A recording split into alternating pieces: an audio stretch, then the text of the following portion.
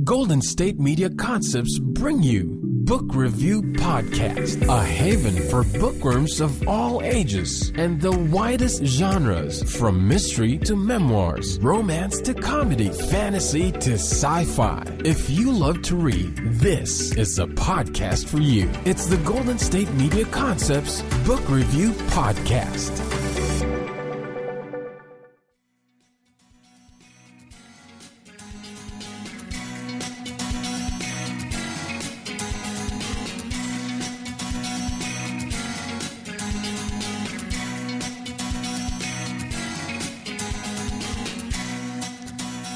Hello and welcome to the GSMC Book Review Podcast, brought to you by the GSMC Podcast Network. I am your host, Sarah, and I hope you are having a great week so far. Well, so far, I mean, it's Thursday, so the week is almost over. Maybe I just meant I hope you've been having a great week since we chatted on Tuesday when we had the last episode. Yeah, I don't know what I'm saying clearly. So it's Thursday, and I hope it's a great Thursday. Let's just go with that. Hope your week has been going well. If it's spring break for you or your kids, I hope that's going well. It's almost Easter, and so that often involves travel for some people. Just, a lot of things going on. The weather is starting to hopefully get nice for you, etc., etc. But we're not here to talk about the weather. We're not here to talk about Easter. We're here to talk about books because it is the Book Review Podcast. And I have an author interview for you today. As I mentioned on Tuesday, today's interview is with author Priscilla Oliveras about the second book in her Match to Perfection series. It's called Her Perfect Affair. And the description is as follows. Rosa Fernandez does not act on impulse. She's the responsible one, planning her career with precision, finally landing a job as the librarian at conservative Queen of Peace Academy, and confining her strongest emotions to her secret poetry journal.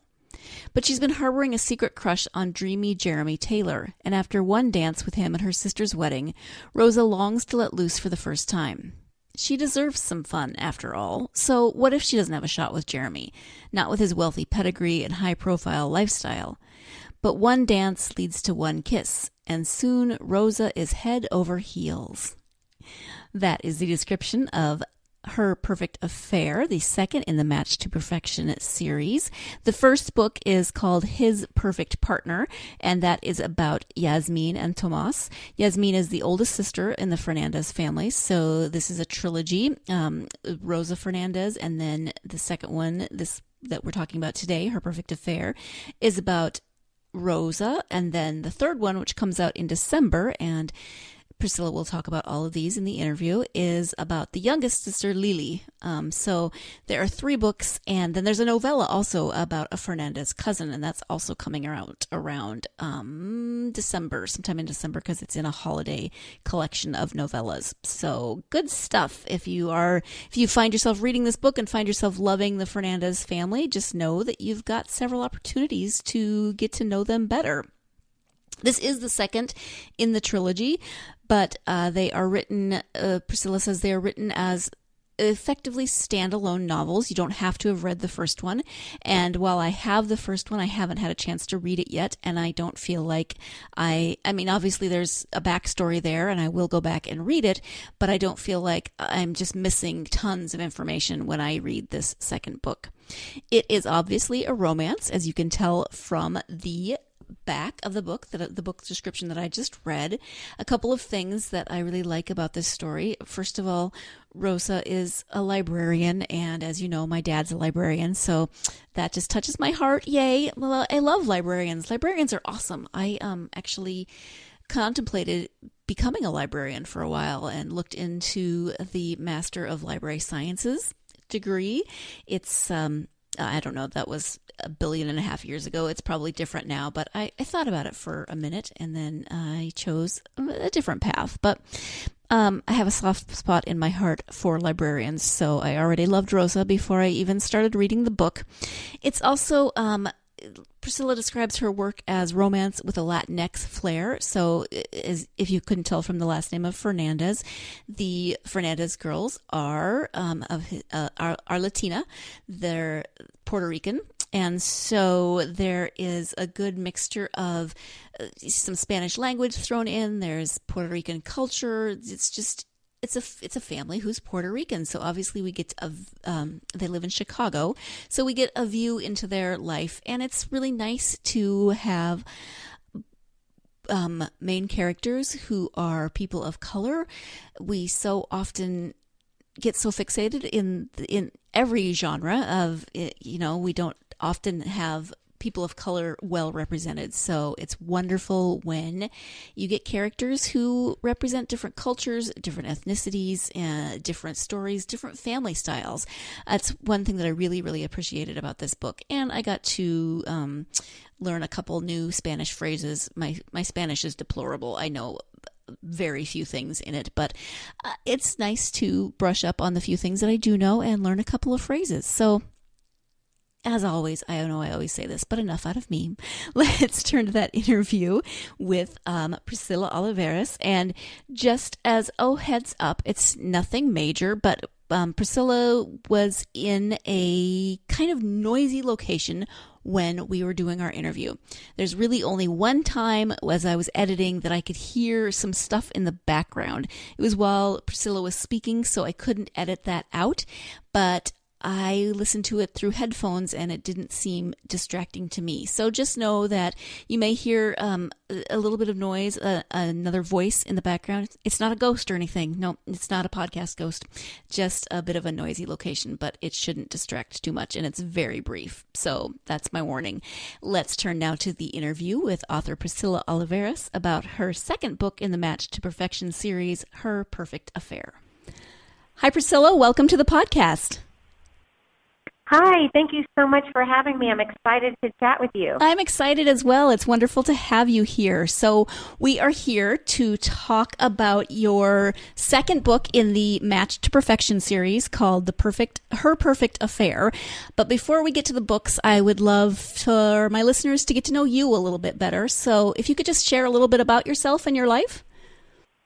Sure. My name's Priscilla Oliveras. I'm a Florida girl, born and raised, though, kind of all over because my dad was in the Navy. So we moved around a lot. My mom's from Puerto Rico. My dad is kind of Mexican-American, Tex-Mex from San Antonio, Texas.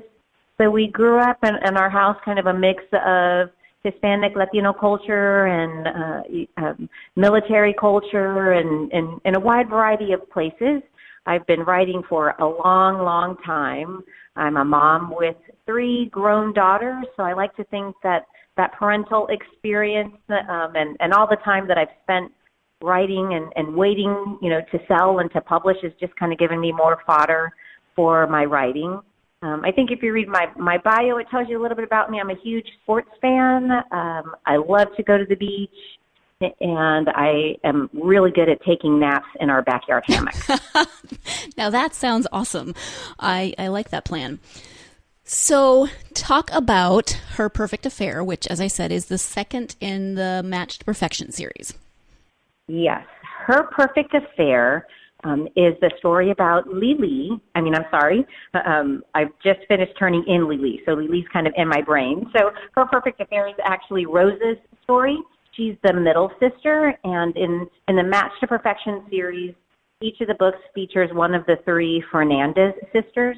Book 1 was Yasmin, book 2 is all Rosas, but you'll see all 3 girls. They'll have family dinners together, or they'll be on the phone talking with each other. So you get to see all 3 girls in all of the stories, but Her Perfect Affair is purely Rosa's love story with Jeremy, her hero. And Rosa is my kind of shy librarian, but when she needs to put her foot down and speak up, she does. That's something Jeremy learns right away. She's the reliable one, the one everybody can count on to get things done. And at the very beginning of the story, she's kind of itching to maybe step out of that role, or at least to kind of go for something that she's really wanted for a long time. And that is to kind of connect with Jeremy. And so she makes a move, and like what can kind of happen to a lot of us in real life, you try to go for something or step outside of your comfort zone, and sometimes there's consequences that you didn't anticipate, no matter how much you tried to cover all your bases, and that's what happens with Rosa and Jeremy. They have some consequences that they face together. I think at first in the book, what's going on is they want to face them in different ways. But I really love the way Publishers Weekly, in their review, one of the things that they mentioned was they thought it's a book about good people trying to make difficult choices. And so that's kind of the gist of Rosa and Jeremy's story. They're both really good people. So honestly, it was kind of hard to write because I love Rosa so much. I didn't want to put conflict in her way. And as an author, we kind of know if there's no conflict, then your story is over. Right. And so actually there was a point where I had to kind of distance myself from how much I care for Rosa as a person and look at it as an author and what do I need to do to make her story better and to make it better for readers. Right. But so ultimately, I hope at the end that readers will kind of come to care for her as much as I do. And I know we just got started with the interview with Priscilla and her description of the book and the series, but it is time to take that first break of the podcast. When we come back, we'll be talking more about the main characters, Rosa and Jeremy, and some of the things that they go through and some of their experiences that affect their lives, their relationship, and the situation that they find themselves in as they start getting to know each other, becoming a couple, etc. So stay tuned. You're listening to the GSMC Book Review Podcast, and we'll be right back. Do you want to be healthier, yet you just don't know what to do? All these shows telling you this and that, but nothing seems to work. Well, listen close. Golden State Media Concepts has got something great for you. The Health and Wellness Podcast dedicated to workout trends, healthy eating habits, diet, and everything about healthy living. Join us in our banters as we help you not just live life to the fullest, but live it to the healthiest.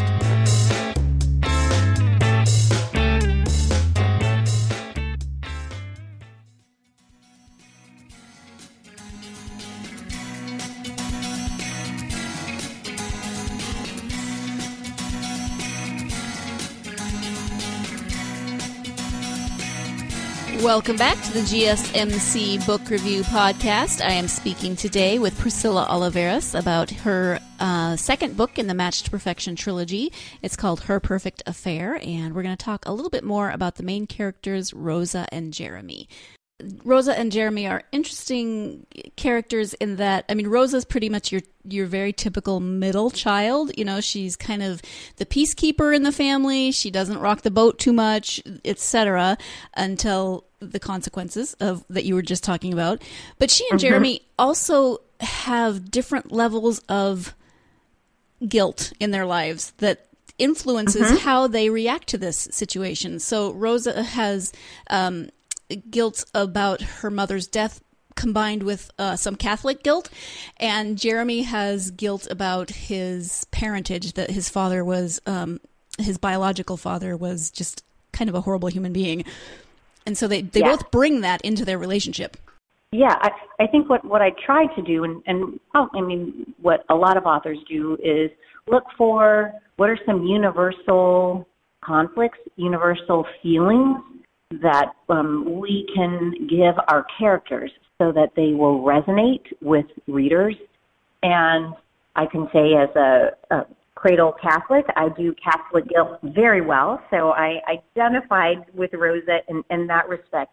But I think that issue of guilt, and whether it's with our family, whether it's with close friends, whether it's with mentors, and when you try to do, sometimes it's not always easy to do what you think is right for someone else, but when what might be right for you is something different. And especially with Jeremy, that's kind of what he struggles with, guilt over trying to follow a path that was right for him, but it was a completely different path than his family expected him to, or that he assumed they would always expect him to, and how he dealt with that as a young man wasn't necessarily the right way. And so, yeah, I think what I tried to do especially with these two, that issue of guilt that you carry with maybe when you feel like you have not lived up to a loved one's expectations. I think that's something that a lot of readers might be able to identify with. Yeah, thank you for that. Jeremy and Rosa are also interesting in that they come from very different backgrounds. They come from different circles in society. In Chicago, they come from different religious backgrounds. They come from different ethnic backgrounds. Can you talk a little bit about the challenge of writing the dynamic between them in terms of their very different backgrounds? As far as the ethnic background, mostly, I don't really know that I have yet tackled that as that would be an issue. I think one of the things that Rosa worried about was coming from different socioeconomic circles, in that Jeremy's family is in the limelight in Chicago quite a bit, and she's quiet and she's shy, and she's used to being in what she thinks of as her other two more outgoing sisters' shadows. So that was an internal conflict for Rosa to have to deal with, that she saw it as an external conflict, but really it was mostly a hang-up that she needed to figure out how she could deal with, because she does have that concern of, will she fit in? Will she be looked at in as less than? But honestly, from Jeremy's perspective, that never even enters into his psyche. I think that is what makes him hero material, is that the idea that Rosa would be less than because she comes from middle class, suburbs, is not even anything that would enter, on his radar. He just views her as a person. Now, for him, he one of the reasons, his backstory, that he left the Chicago area, and it's how he wound up meeting Yasmin, the heroine from book one, is when they lived in New York City. But for him, it was to get away from that limelight and being under. How could I say, people are always wanting to know what he was up to because of his family name. And so, it turns out that that's something that they kind of have in common, that Rosa didn't think about, at least in the beginning. And really, I think that's mostly a hang-up that she has to overcome and learn to deal with. Thank you for that. So let's talk a little bit about the series as a whole. The first one is out, and that, as you said, is about the older sister, Yasmin. Can you talk a little bit about that story? Sure. Yasmin and Tomas, their story is his perfect partner. So the series goes his perfect partner, her perfect affair, and then book 3, which will come out later this year, it's actually a December release, is their perfect melody. And Yasmin and Tomas's story, I'll say Yasmin was the genesis for the series as a whole. She just came to me as a character, and the more I got to know her, and I learned that she had 2 sisters, and I learned about their relationship with their mommy and papi, their mom and dad, I knew that I wanted to tell all of the girls' story, and I wanted to spend more time with the Fernandez family. So then I hoped that readers would want to as well. But Yasmin is a Broadway dancer. In book 1, she has come back home because papi is dealing with cancer. The girl's mom died when they were younger, when Yasmin and Rosa were in high school. Mommy died in a car accident. So it's just the 3 sisters and their dad, papi. And papi has cancer. Yasmin comes back home because Rosa and Lily are in college. That's kind of what she's saying on the surface. But in actuality, she's kind of going through a crisis of wondering if this path to stardom on the stage is the right one for her. It's one that her whole family expects for her, because it's a dream that she's had for a while, and her parents made lots of sacrifices for her to be there. So again, she knows if she changes her plan, would she be disappointing loved ones and all those who expect her to go and make it big? So she's come back home to take care of papi, but she's also come back home internally trying to regain her confidence and go back to tackle her career as a Broadway dancer and make her family proud. But while she's home, she is volunteering at her old dance studio, and she's got a class of 5 and 6-year-olds, and one of her students is Maria, whose father is Tomas, who becomes Yasmin's hero. And so Tomas is a single dad. He's an ad executive in Chicago. He is kicking butt in his career, but he's realizing that focusing so much on career is also hurting the amount of time that he wants to be able to spend with his daughter. And so the book itself there are a lot of family themes, I think mostly because that's important to me in my life, so it kind of bleeds into my stories as well. But it's a story about two people who, in the beginning, they feel like they're on completely different paths, and they ultimately have to come to a place where hopefully they realize maybe their paths are entwined, and the perfect person is right there for them.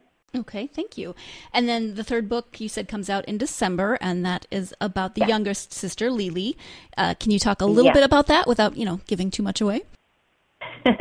Sure. The last book is Their Perfect Melody, and this is Lily. And we flash forward a few years, and Lily has now graduated from college, and she is working as a victims advocate in Chicago. And kind of the story is about what happens when the victims advocate, with her rose-colored glasses firmly in place, rubs up against a street-smart Chicago cop who has a knack for playing classical guitar.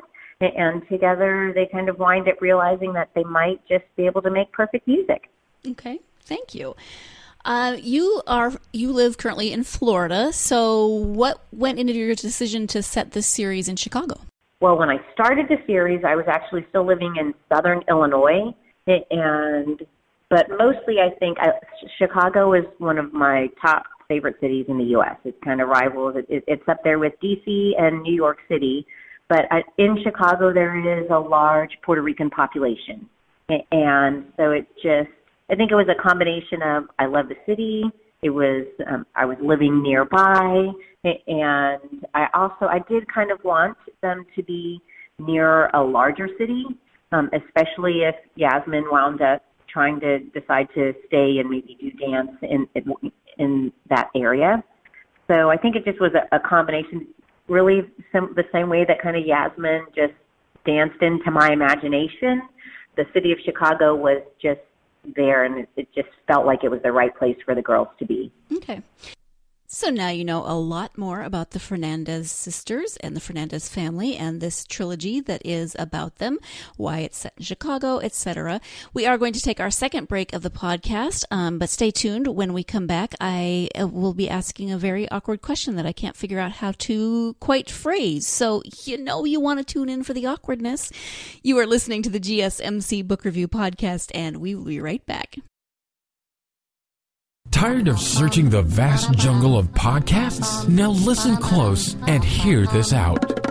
There's a podcast network that covers just about everything that you've been searching. Hey! The Golden State Media Concepts Podcast Network is here. Nothing less than a podcast bliss with endless hours of podcast coverage. From news, sports, music, fashion, cooking, entertainment, fantasy, football, and so much more. So stop lurking around and go straight out to the Golden State Media Concepts Podcast Network. Guaranteed to fill that podcast itch. Whatever it may be. Visit us at www.gsmcpodcast.com. Follow us on Facebook and Twitter, and download us on iTunes, SoundCloud, and Google Play.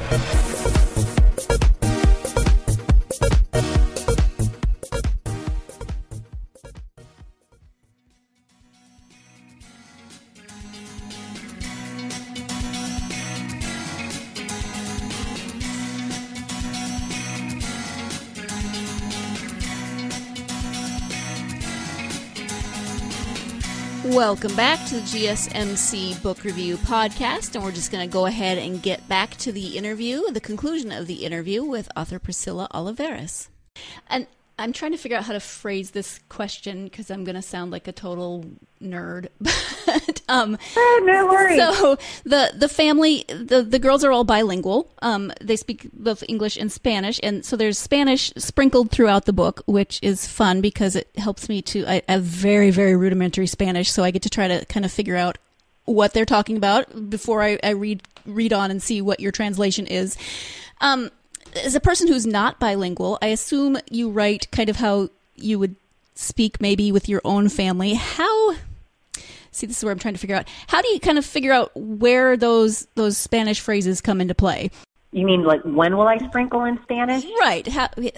Is it just sort of natural to the way you write and speak, or is there a specific reason behind some of it? Or I like I said, I'm having a weird time phrasing this question. Oh no, that's a great question, and really, I would say for me, it must. I haven't thought about that, so it's interesting that you bring that up, because honestly, I would probably just say it's how I think.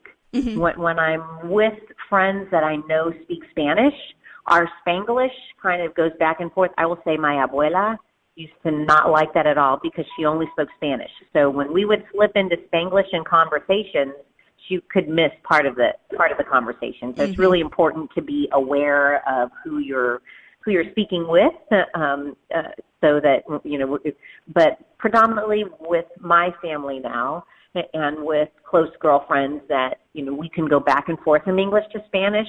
So it's not even really a conscious thing for me. And so I guess I just, with the sisters, because they are, and the same thing in book 3, Diego is Puerto Riqueño, and so he can slip in and out of Spanish. What I do try to do is, if I use Spanish in my book, now, when I say something in Spanish, I don't automatically repeat it in English because I know what it means. However, I know that there will be readers like you who don't speak Spanish.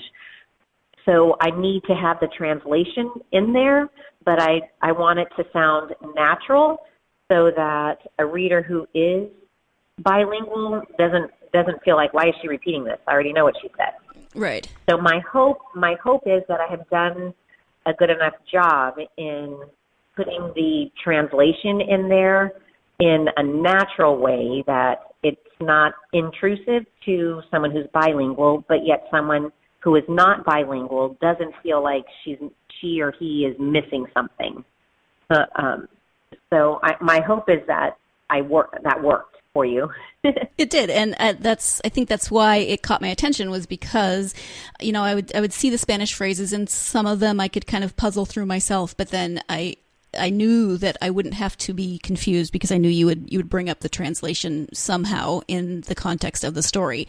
I read a book a while back, and there was a really important scene that kind of explained everything, and it was entirely in Spanish.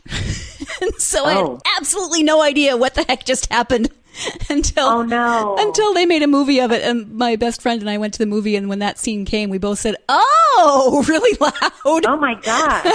That's what happened. Well, yikes. Well, I will share with you that my editor did ask me, did we think that we might want to put like a vocabulary is not the right, but some kind of index that listed like the Spanish words and put them in English. Yeah, like a glossary. My fear was that if someone saw that then they might think, oh gosh, there's a lot of Spanish in here. I better not read this book. It's going to confuse me. So I'm not really sure. I think that's something that I would want to ask readers. Would they have benefited had there been a glossary, or do I do an okay job? And do I do an okay job and they follow along well? Mm-hmm. Yeah, I followed along, so I thought you did an okay job, but I can't speak for other readers, of course. You just finished Lily's book. It comes out in December. Are you working on something else right now? Yes, actually, I am working on, I will have in May with Thule Publishing. I am working on a series with Shirley Jump, Kira Jacobs, and Susan Meyer. We have a series called Paradise Key, and it features 4 childhood friends who are reunited in this small beach town, and where they wind up discovering, our tagline is "Love is better at the beach." And I will be book 3 in the Paradise Key series. It's a reunion love story between Sofia Vargas and Nate Hamilton, and the title of the book is Resort to Love. So that's available in May by Thule. And then actually later this year, I'm really also blessed to be able to be participating. I will have a novella in Fern Michaels' holiday anthology. Oh, okay. That book title is A Season to Celebrate, and it'll feature a novella by, obviously, Fern Michaels, Donna Kaufman, and Kate Pierce. And then I'll have one as well. And in my novella, it's titled Holiday Home Run. Readers will get to meet a Fernandez cousin, and Julia Fernandez will come to visit the sisters in Chicago over the holidays. And while she's there, Julia is an event planner. While she's there, she winds up finding her perfect match with an ex-baseball player named Ben Thomas. And so the title of that novella is Holiday Home Run. And that one I had a really fun time. I was listening to a lot of our Spanish Christmas songs, and I kind of I got to pull out some of our Puerto Rican holiday traditions and sprinkle that in throughout the book. So that novella was a lot of fun to write. And that one will be coming out in November. Oh, okay. So you've got a lot of stuff coming up. That's exciting. It's a busy year. I'm super excited. Lots of good blessings. Yeah, so when we were chatting by email before the interview, you mentioned that you have a group on Facebook, called the Four Chicas Chat Group. Can you talk a little bit about that? Yes. Thank you so much for asking about that.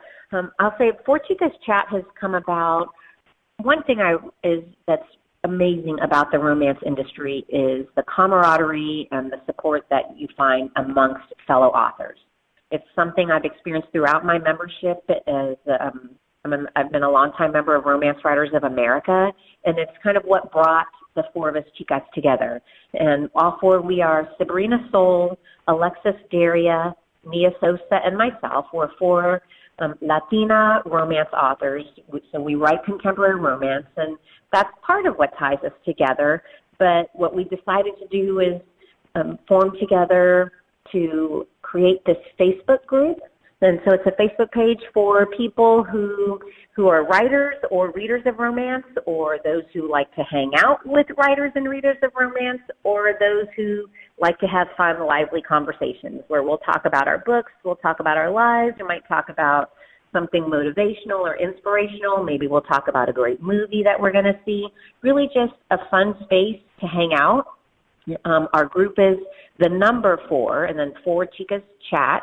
And actually, we're kicking off on Monday, March 26th. We're having a casa warming, like a housewarming party from 7 to 9 p.m. Eastern in the space. And then we will keep the doors to the house open, and we'll be posting. Hopefully our members will post as well, just motivational stuff, positive stuff, like I said, a space. And a lot of authors have reader groups on Facebook.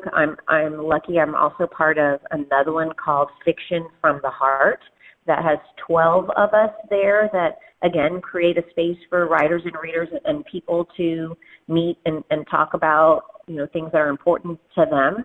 And so Four Chicas Chat is along the same line. Yes, we'll talk a little bit about our Hispanic culture, but that's just one of the many things that we'll talk about in the Four Chicas Chat space.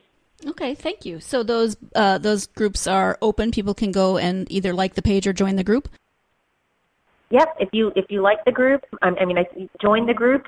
I think we have it open to the public right now, and then just for a little bit of privacy for those who want to post things on Monday, right before the casa warming, we'll make it private so that any pictures and things like that will stay within the Four Chicas Chat group. But all you have to do is click to join, and one of the four of us will approve you to come in and join the conversation. Okay, wonderful. Thank you. You mentioned earlier that you've kind of been writing for a long time, maybe your whole life. So it's something that you've always wanted to do? And how did it kind of come about that you did finally start writing to be published? Well, I started writing maybe like short stories, short little romance stories in high school. I remember in the 11th grade, one of my teachers asked me if I thought about becoming a writer, and went on to college and started majoring in English to be an English teacher. But the very first time I sat down to write a book, I was married young. I was a military spouse. We had a new baby, and I had to take a semester off of college. I was still in my undergrad, and I had but was a long-time romance reader. And during that semester, I realized that, I needed to be working on something. I had been going to school full-time and was a new mom, and so I needed something to fill that space. And that was when I first started putting my fingers to the electronic typewriter, long before I had a laptop.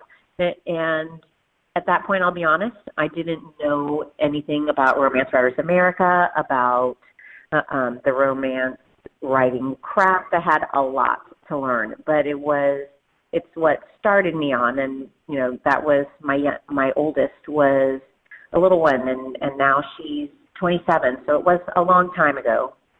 I will say since then, I've written whenever I could, but I've raised kids and gotten degrees and all that kind of stuff. Really, it wasn't until probably I started my MFA at Seton Hill University that I was able to really focus, and I would probably say serious pursuit of romance writing. By then, my kids were older. My youngest was a couple of years shy of going off to college, and so I had a little bit more time to focus on things that I wanted to do. Because while my kids were in the house, it was I spent a lot of my time either doing things with them or volunteering, and then when you have a day job, there are only 24 hours in the day. Mm-hmm. So I say I've been writing a really long time, but seriously, probably just since maybe 2011. Okay. Do you have advice for other authors? Yes.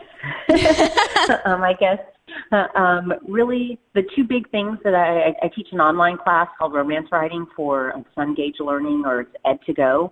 And one of the things that we talk about in the very first lessons are the importance of reading within our genre. You can't really be a romance writer. I don't think you could be a horror writer if you're not well read, and if you don't, as yourself, have reader expectations or understand what other readers are expecting. So read, but also write.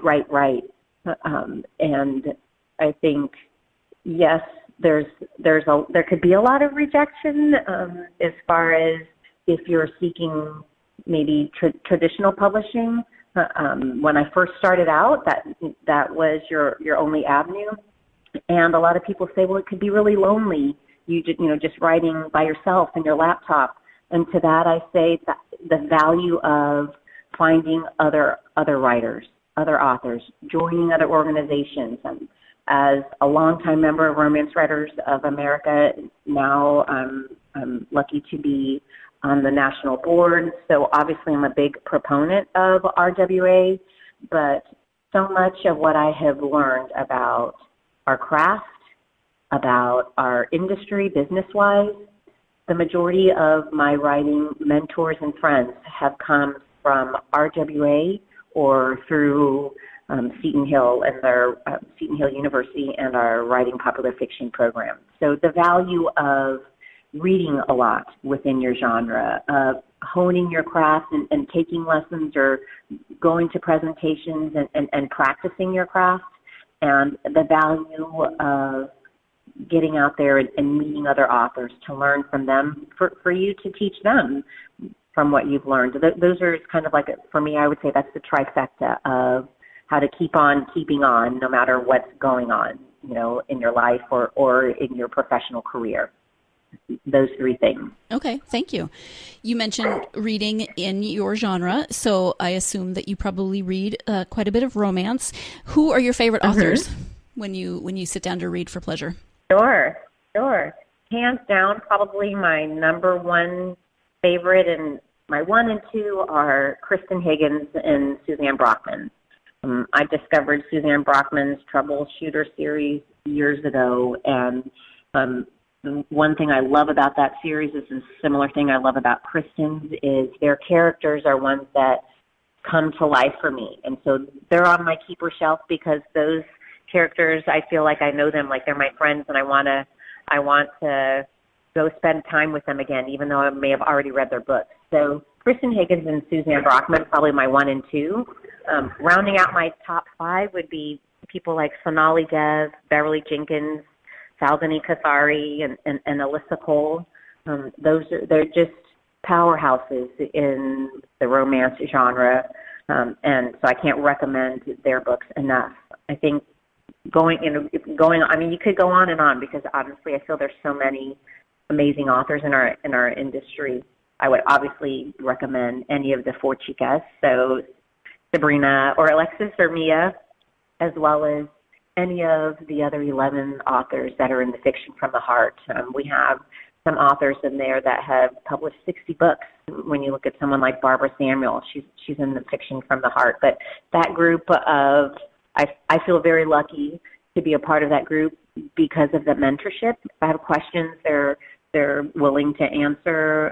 It's a good support system. So if anybody's looking for a book for this week, if you're heading off on spring break, or if you're listening to this a little bit later and you're looking for a book for the weekend, I would recommend any of the Fiction from the Heart authors, any of the Four Chicas chats, or any of the other ones that I've just listed. You won't be disappointed.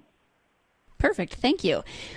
Where can people, and it sounds like quite a few places, where can people find you on the internet and social media? Sure. I would love for you to come find me.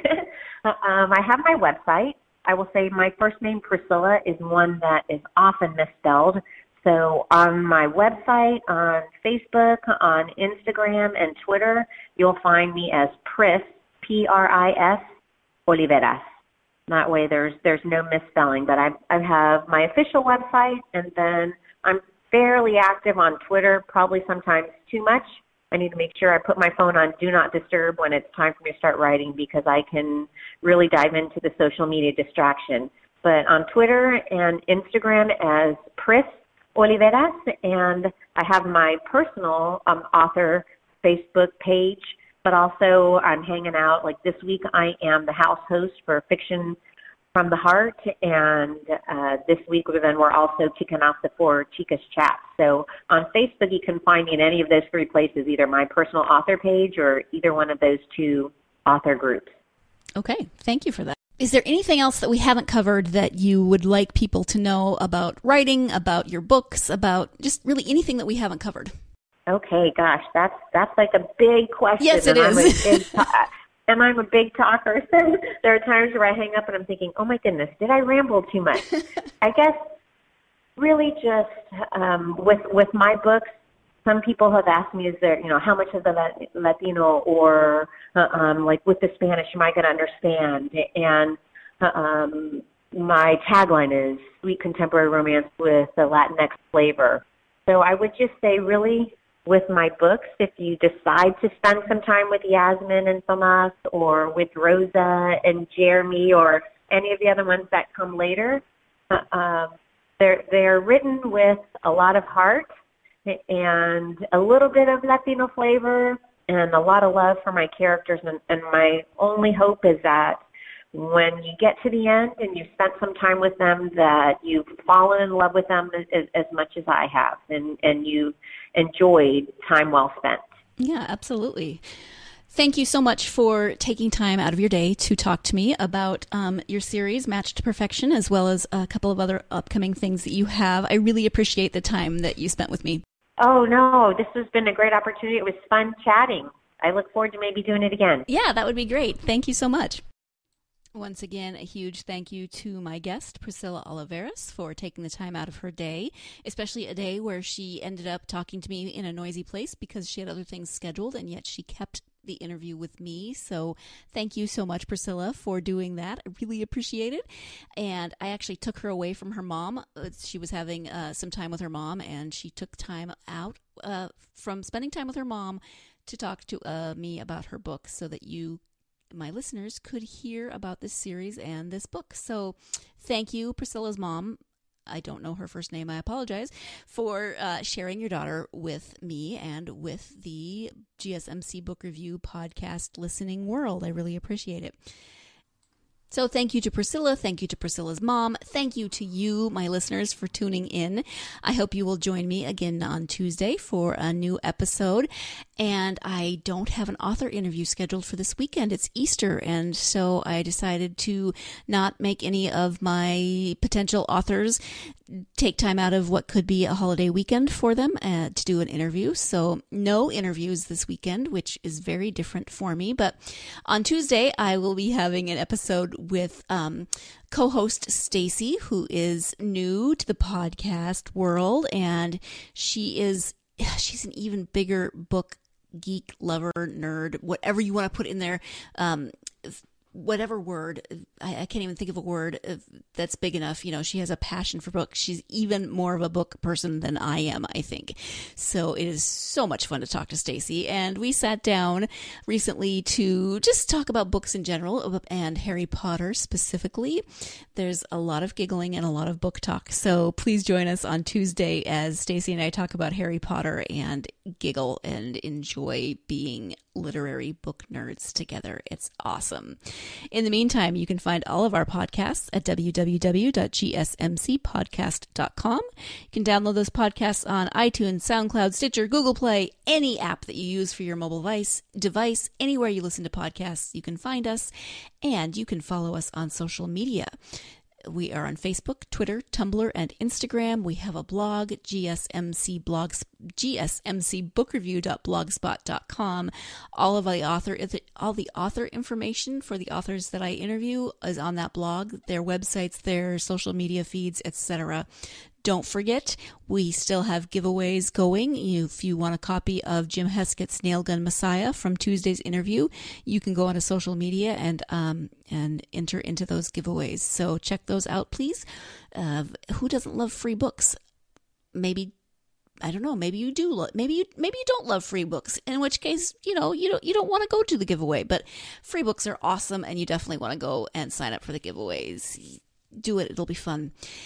That's enough out of me. I am going to say goodbye for now, and I'll see you on Tuesday. In the meantime, enjoy your Easter weekend and spend part of it getting lost in a good book.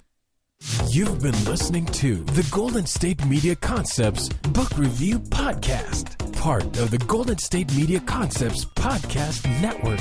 You can find this show and others like it at www.gsmcpodcast.com. Download our podcast on iTunes, Stitcher, SoundCloud, and Google Play. Just type in GSMC to find all the shows from the Golden State Media Concepts Podcast Network, from movies to music, from sports to entertainment, and even weird news. You can also follow us on Twitter and on Facebook. Thank you, and we hope you have enjoyed today's program.